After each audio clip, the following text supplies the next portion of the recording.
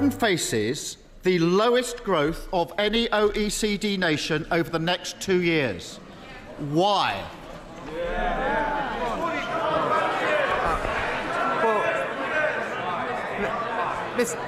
Mr. Speaker, this country has experienced since 2010 the third highest growth in the G7. This year, the fastest growth in the G7, and unemployment at a multi-decade low. We're getting on to deliver more growth, Mr. Speaker. We're delivering free ports. We're investing in apprenticeships. We're protecting R&D. And if the Labour Party is serious about actually supporting growth, maybe they should get on the phone with their union paymasters and tell them to call off the strike. He's in total denial. We're bottom of the 38 OECD countries who are all in the same boat when it comes to COVID and Ukraine. And he wants a pat on the back. It's like a football manager, bottom of the league at Christmas, celebrating an away draw 3 months ago, and it won't wash.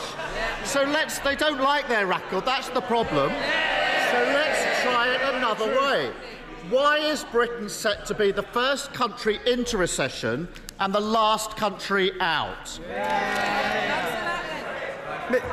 Mr. Speaker, I'm pleased that the right honourable gentleman brought up the OECD report, because it contained actually 3 very important points. Firstly, it made the point that actually in the years following the pandemic, we're projected to have almost the highest growth amongst our peer countries. It also made the point, it was crystal clear that the challenges we face are completely international in nature. And thirdly, Mr. Speaker, it supported our fiscal plan because it's credible and ensures sustainability. Now, the right honourable gentleman would have known all of that if he actually read the whole report. But he's not interested in substance. He's an opportunist, Mr. Speaker. In 4 weeks, Mr. Speaker. In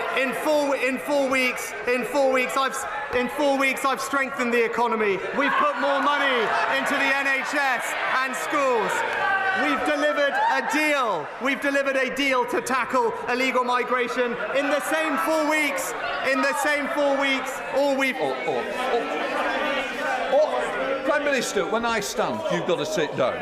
But can I just say to you, you came to me quite rightly and said to me, we want to get through Prime Minister's questions. I'm going to give short answers. Please stick to what you have. Well, Mr. Speaker, there's only one party that's crashed the economy, and they're sitting there. And I noticed this, Mr. Speaker. I noticed this. He won't say why Britain is set to be the first into a recession and the last out. So I will. 12 years of Tory failure, followed by 12 weeks of Tory chaos. For a decade, they've let our economy drift aimlessly before suddenly cutting the parachute ropes and slamming it to the ground.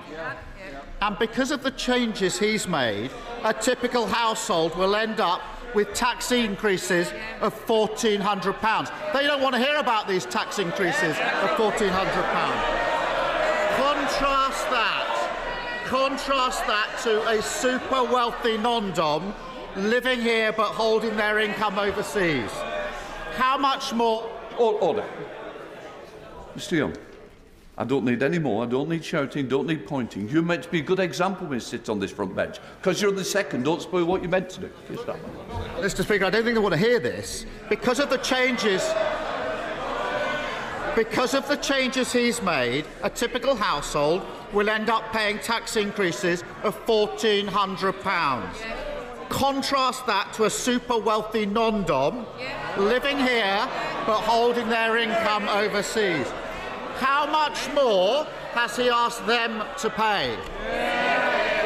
Just order. As I said to the Prime Minister, I said to the Leader of the Opposition, I'm going to get through this list. I need you both to help me and think of other members. Come on. Well, Mr. Speaker, Labour had 13 years to address this issue and did nothing. Nothing. It was the Conservative government that took action and tightened the rules. But the problem with his idea is that it would end up costing Britain money. Not my words, the words of the former Labour Shadow Chancellor. But rather than peddling fairy tales and gesture politics, let's actually tell him what we're doing to deliver for this country. A record increase in the national living wage, protecting millions from energy bills, protecting the pensioners' triple lock. That's what we're doing for this country. Mr. Speaker, if they'd grown the economy at the same rate as the last Labour government, we'd have tens of billions of pounds more to spend on that. And Mr. Speaker, it wasn't a trick question. The answer is he's not asked non-DOMs to pay a penny more. Every year, he talks about the money. Every year, that's £3.6 billion thrown away because he won't make them pay their taxes here. Mr. Speaker, every time he opens his mouth, another powerful business voice says he hasn't got a plan on growth. The failure of the last 12 years and the chaos of the last 12 weeks are compounded by the decisions he's taking now. He won't follow Labour's plan to scrap non-dom status. Instead, we've got an NHS staffing crisis. He won't follow Labour's plan to make oil and gas giants pay their fair share. Instead, he hammers working people. And he won't push through planning reform.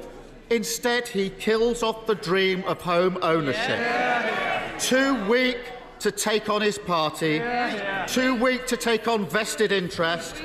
12 long years of Tory government, 5 Prime Ministers, 7 Chancellors.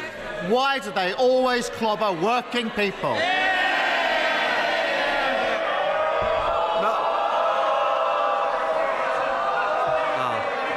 Mr. Speaker, he talks about leadership. This summer, I stood on my principles and told the country what they needed to hear, even though it was difficult. When he ran for leader, he told his party what they wanted to hear. And even now, he says one thing and he does the other. He says he cares for working people, but he won't stand up to the unions. He said he'd honour Brexit, but he tried to have a second referendum. And now he tries to talk tough about immigration, but he promised to defend free movement. You can trust him to deliver for his party. You can trust me to deliver for the country. Mr. Speaker, it is right that we respect the decision of the court. But the Prime Minister can't claim to respect the rule of law and then deny democracy in the very same breath. If democracy is to matter, if elections matter, then mandates matter. Since 2014, the Scottish National Party has won 8 elections in a row. Last year, we won a landslide. The Scottish Parliament now has the biggest majority for an independence referendum in the history of devolution. The Prime Minister doesn't even have a personal mandate to sit in 10 Downing Street. What right does a man with no mandate have to deny Scottish democracy? But, Mr. Speaker, when it comes to Scottish democracy, I'm pleased that the Scottish Government has one of the most powerful devolved assemblies anywhere in the world.